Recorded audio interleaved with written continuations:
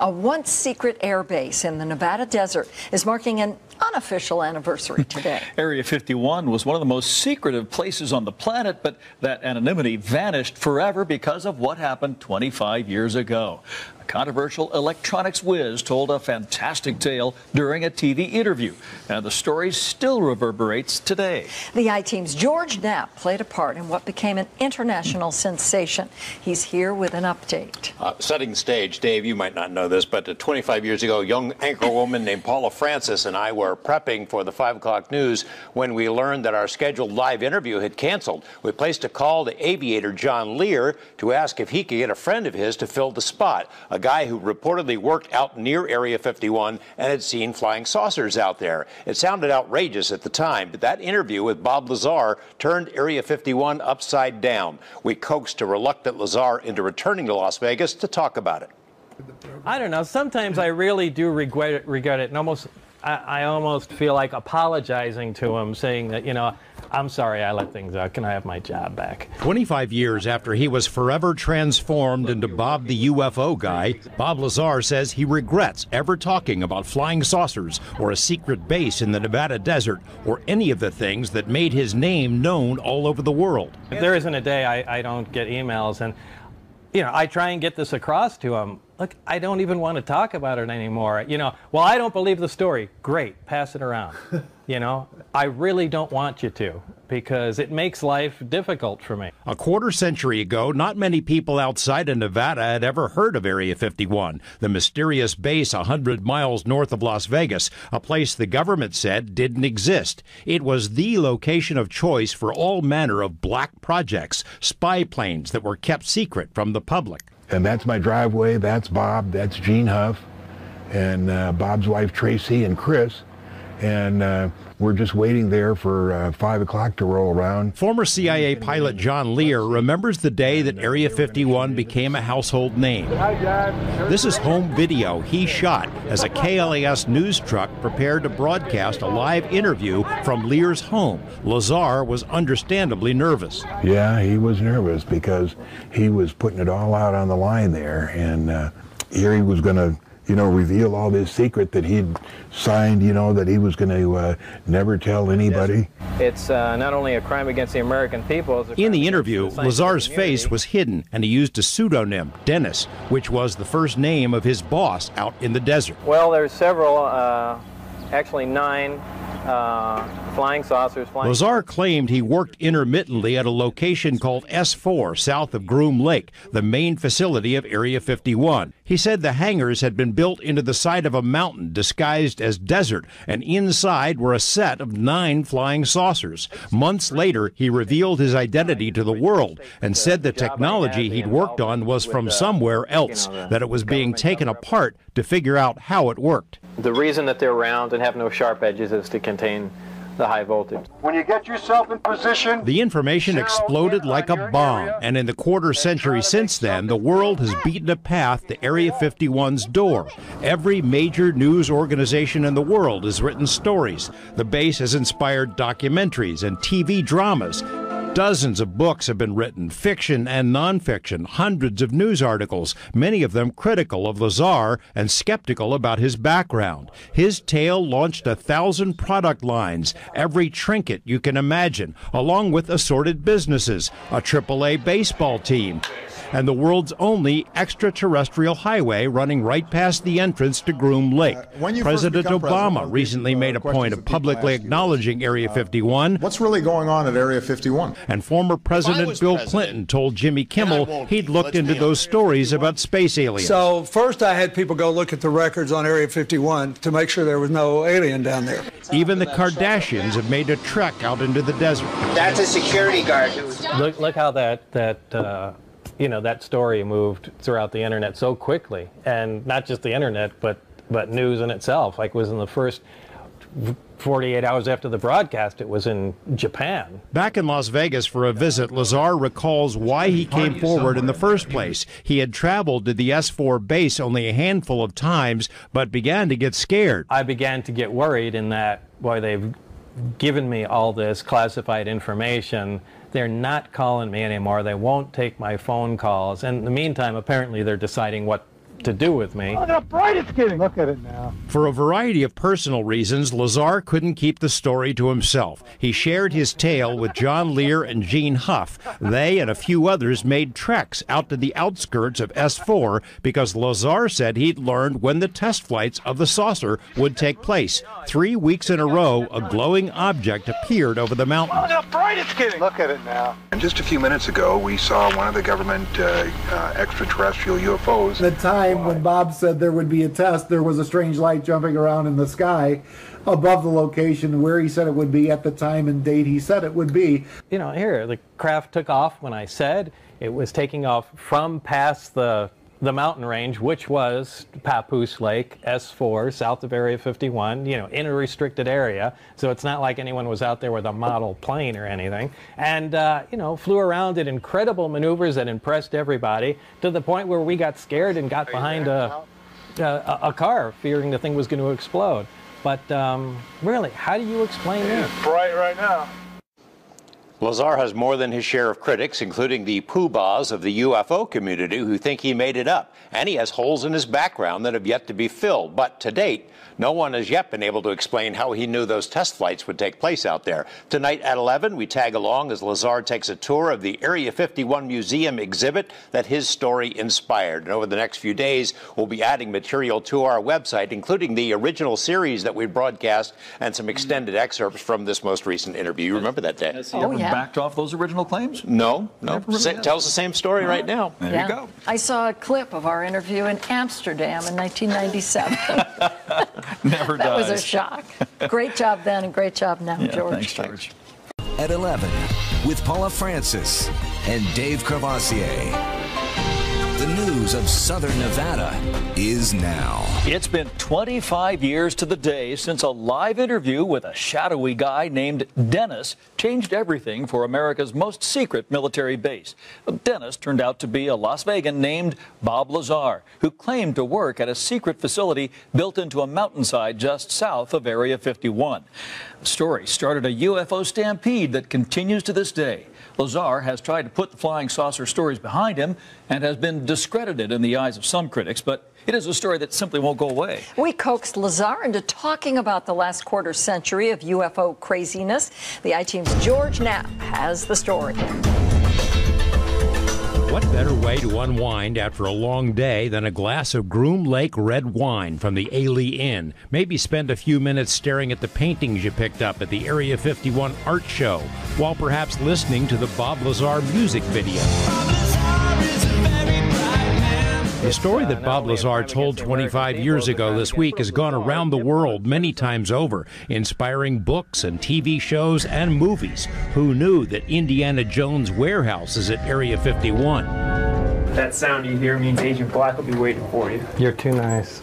Another repository of Area 51 lore is the exhibit at the Atomic Testing Museum. While in town recently for our interview, Lazar took the tour. I guess I have to get a picture of that, too. It was a little surreal watching Bob Lazar as he saw tape of the first interviews he ever gave about his time working at S4. Later, as we plowed through boxes of paperwork about his claims, Lazar reiterated his preference that people don't believe his story. Look, I am not out there giving UFO lectures, producing tapes. This is not a business of mine. I am trying to run a scientific business.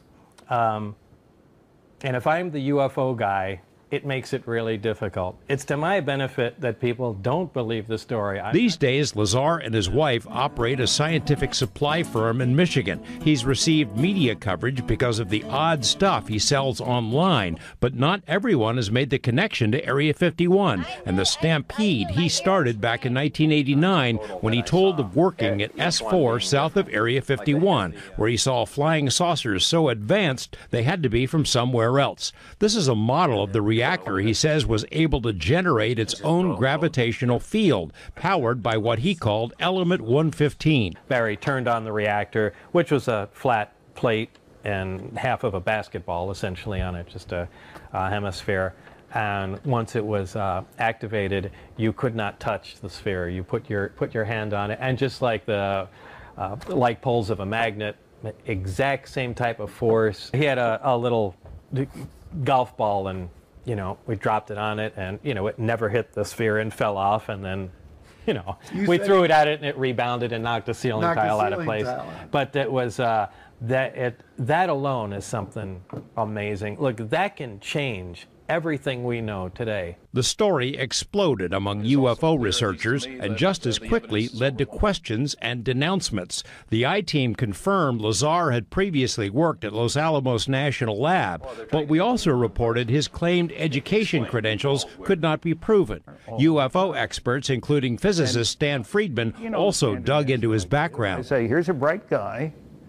I did a lot of checking on him. I find a lot of things didn't check out. That doesn't mean I disagree with everything he ever said or that he was a liar all the time. It means that I can't buy the story as presented. What all he did out there, I don't know. Lazar says there's no end to the questions, and even if he could prove he worked at S4, someone would say he must have been the janitor. So he generally avoids the topic altogether. Oh, you want some of the fame. What, the fame? There's no big dump truck dropping money off at my house every Thursday night. I'm not out for any fame. I really have better things to do. Generally, people have to twist my arm to come out and do things like that. As you know, you're the arm twister. Those who were around him at the time the story broke or took the trips into the desert to see the craft fly above S4 say you really had to be there. Did you see that move it did? There's a MUFON moron that calls me every once in a while, and he says, "Well, you don't still believe that guy, do you?" And I say, I lived it.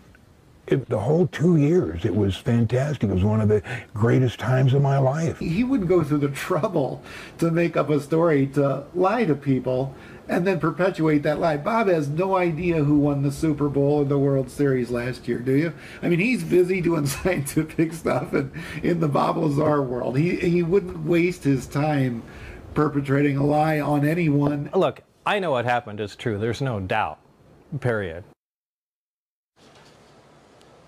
Lazar was known to have unconventional interests and a spotty financial record, so why would a top-secret program let him in? One theory is that maybe someone predicted he would spill the beans and was chosen because they wanted the UFO story to be planted. Lazar told us he can't rule that out entirely. We're putting together a special Area 51 section on our website, and we'll be adding material to it over the next few days, including extended excerpts with the most recent interview. And by the way, the Area 51 exhibit is having a grand reopening this Saturday. That alone is something amazing. Look, that can change everything we know today. Just having a machine to produce artificial gravity.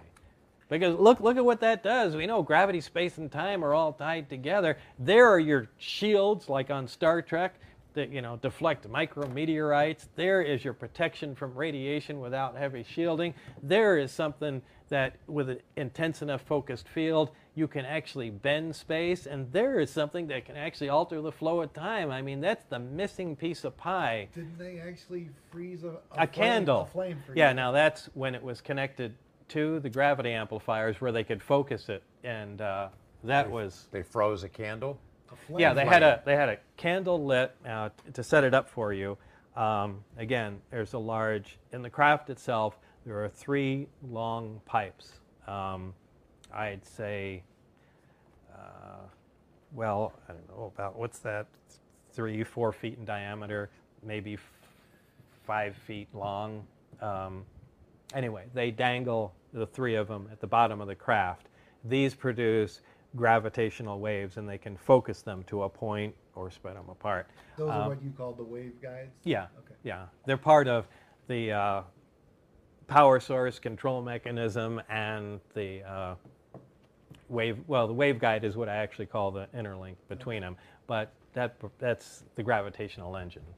They had one of those devices out along with the subsystem that connects it. So they can produce the power from the reactor, it runs the gravity amplifier, and they can focus and change the gravity beam that comes out of it. They took, speaking of Barry, took a candle, put it close to the mouth of it, lit it, a normal flickering candle flame, and then activated the reactor. The gravity wave came out as expected, and the candle flame remained luminous and stopped moving. And Which I mean, defies physics. yeah, because The look, if it's going to photons- freeze it, the photons should stop being emitted. If it's going to, change the characteristics. Look, how can the combustion continue to take place without the convection inside the flame? Because actually, the reason a flame is elongated is not really because of heat, it's because of gravity.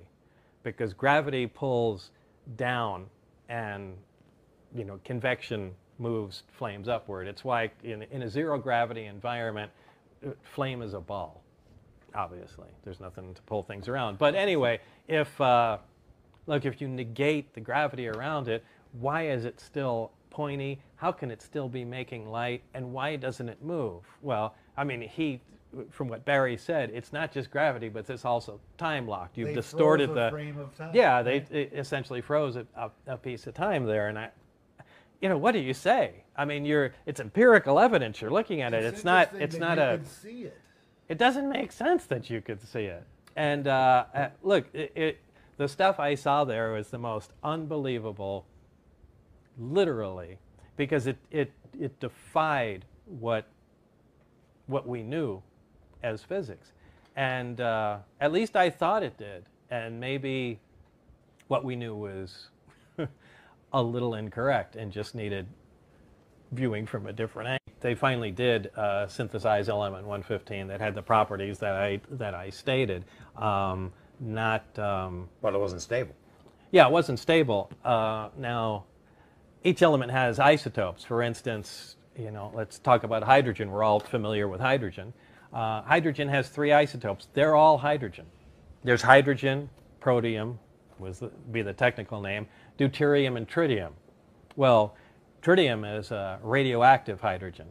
Deuterium is another stable isotope of hydrogen, and regular protium, ordinary hydrogen, is the hydrogen we all know.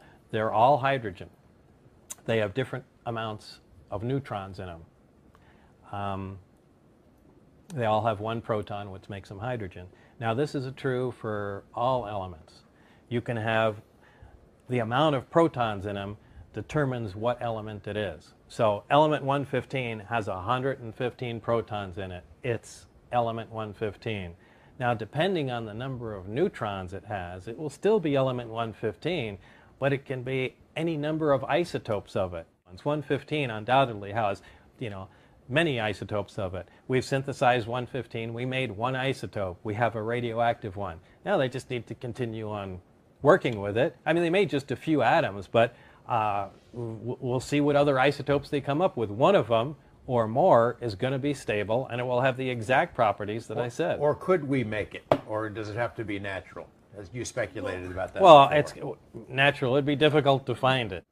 I do not think you can make that synthetically. It's just, it takes too much time. I mean, to make, an ounce of it or even a gram would take a tremendous amount of time because not all the interactions are successful. I mean, you can bang particles together all day long and one may get stuck and then you've got an atom. And how do you contain, this single atom? So how do we get 500 pounds of it? Where'd that come from? Well, it had to either be synthesized by the extraterrestrials that bought it in the first place, or, maybe there was a location where they came from where, look, this was a naturally occurring material. We know that all the material in the universe, essentially all the atoms of all elements, came from hydrogen. I mean, all you really need is just atoms of hydrogen to make anything. Once they start collecting together large quantities of them, gravity just begins to push them together under their own weight. As long as you have enough hydrogen, that'll continue until they finally crush down and ignite and produce a fusion reaction. And that starts a star. Once the star is burning, it begins to produce helium by fusing. So now you have another new element. Well, this continues on until the star burns out, begins to collapse. And when, large enough stars finally do, they crush down, produce supernovas, and then produce a whole host of every element on the periodic chart, far beyond what the numbers we're used to, beyond 115. And, you know, maybe some of these, that's where all the gold, all the uranium, every element you have ever come from, including every cell in your body, has come from supernovas. That's the factory that makes elements. So if there was a location somewhere else that had bigger stars, multiple stars, that burped out more heavy elements than, you know, our local system did, maybe this is common, and you can find stable 115 like we mined for gold on, you know, on our planets or uranium. It just depends.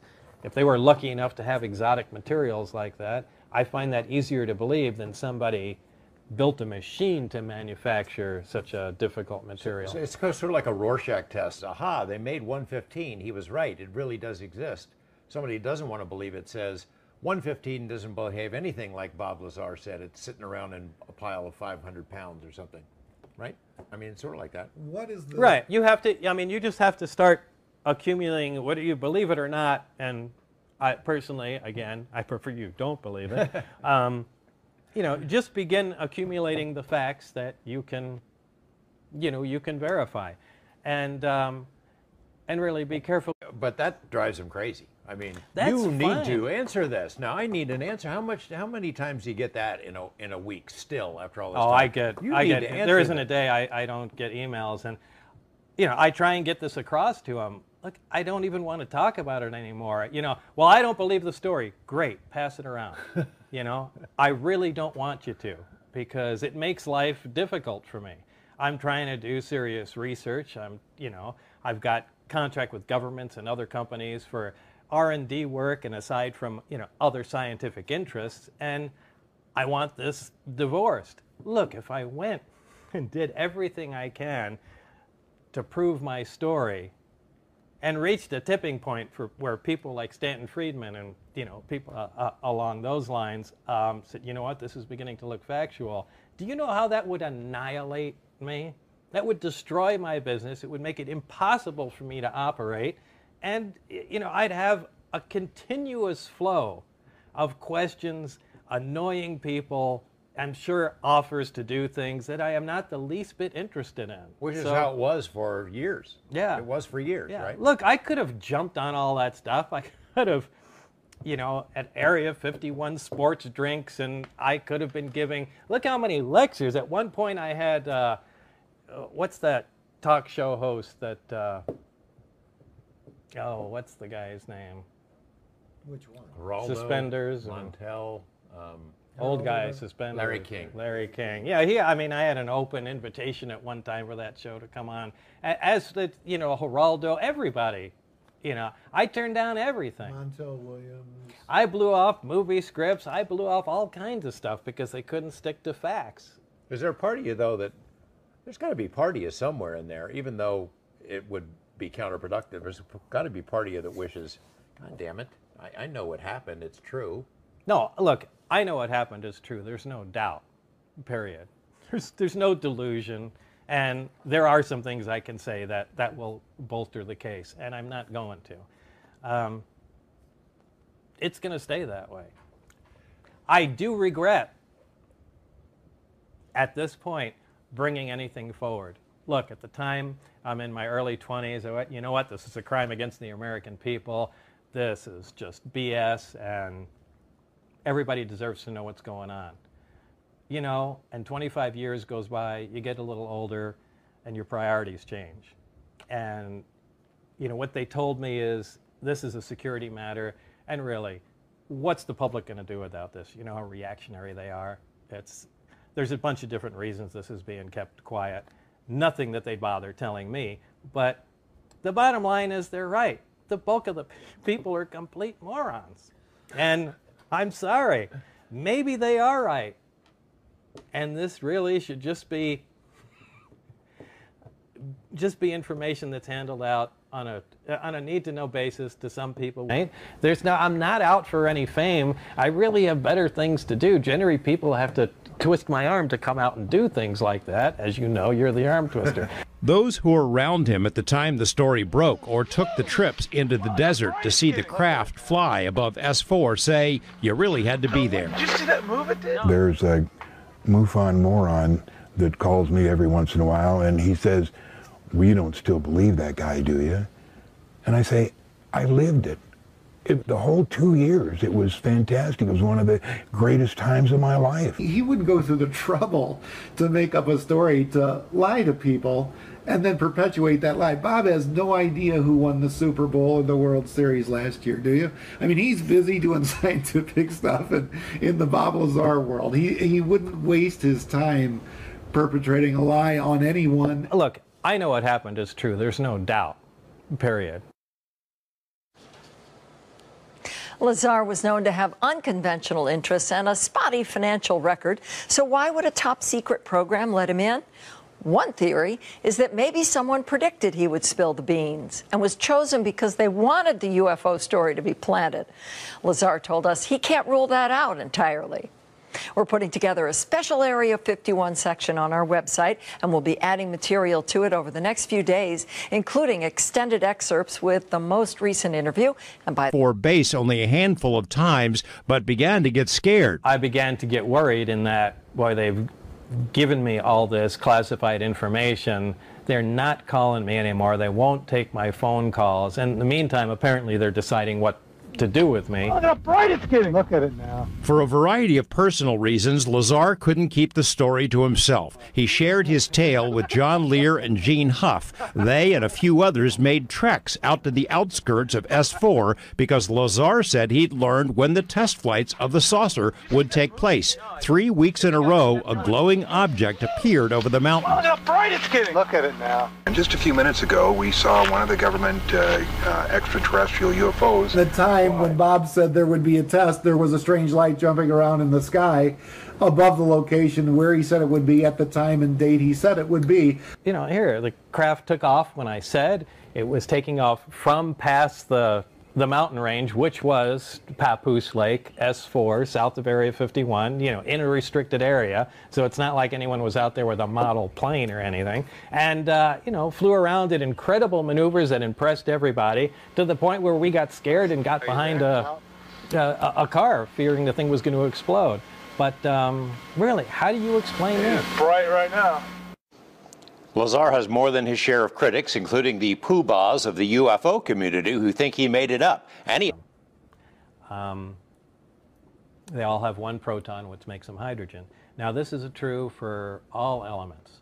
You can have the amount of protons in them determines what element it is. So element 115 has 115 protons in it. It's element 115.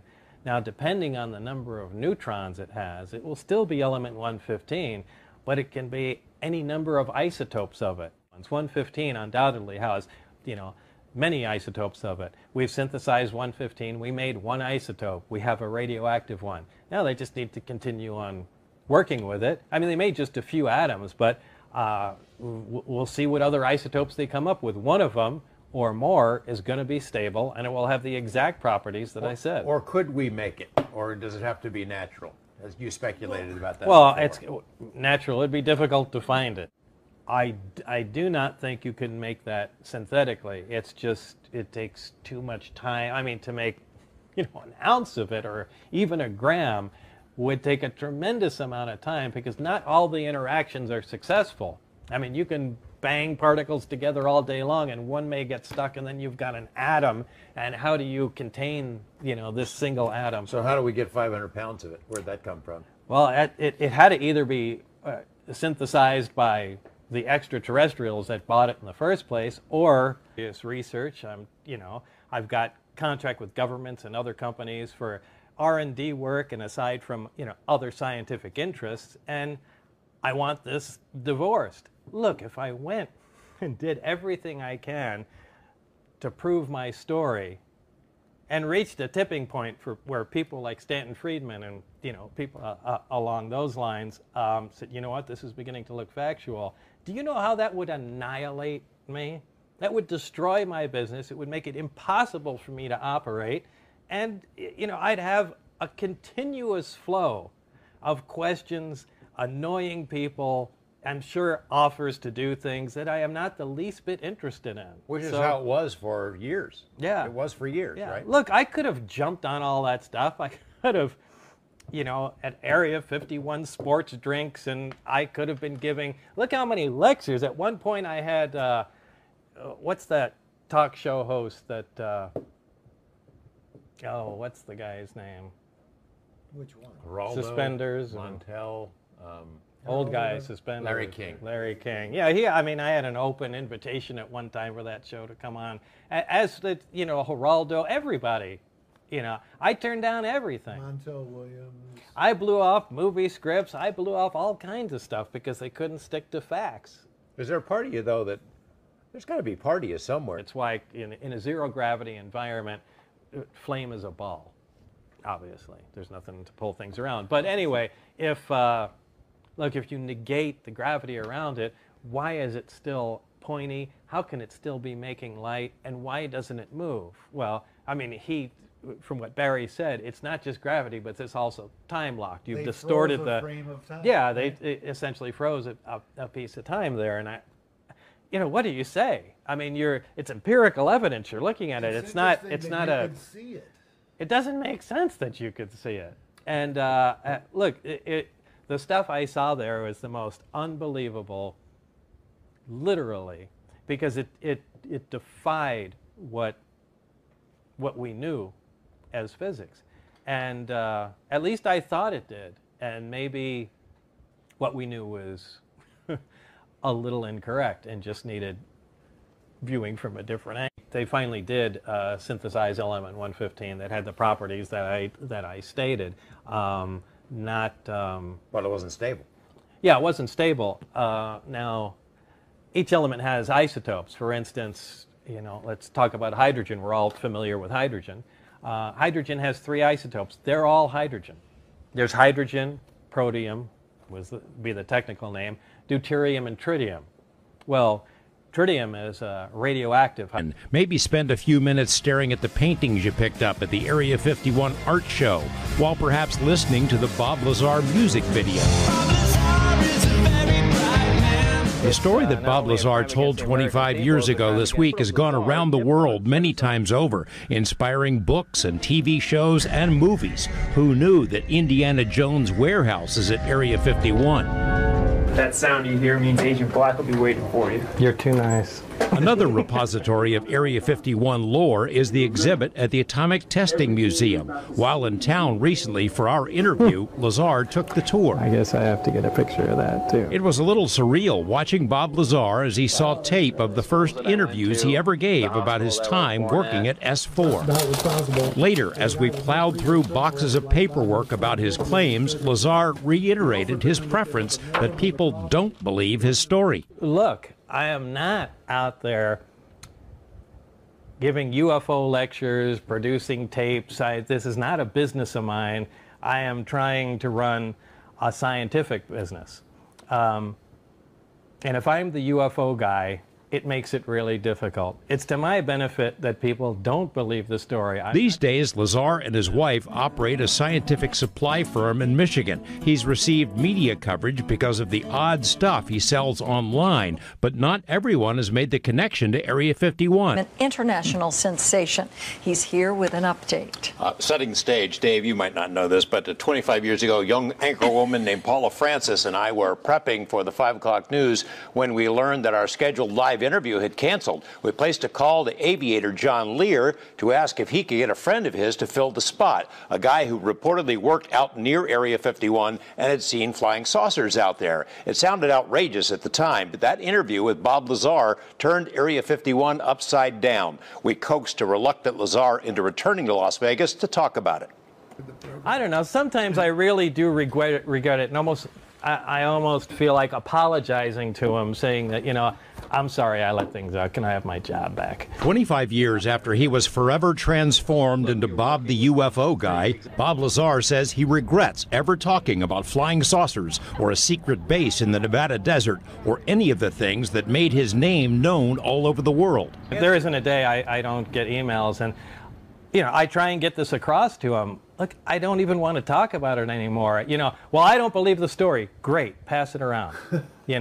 I really don't want you to, because it makes life difficult for me. A quarter century ago, not many people outside of Nevada had ever heard of Area 51, the mysterious base 100 miles north of Las Vegas, a place the government said didn't exist. It was the location of choice for all manner of black projects.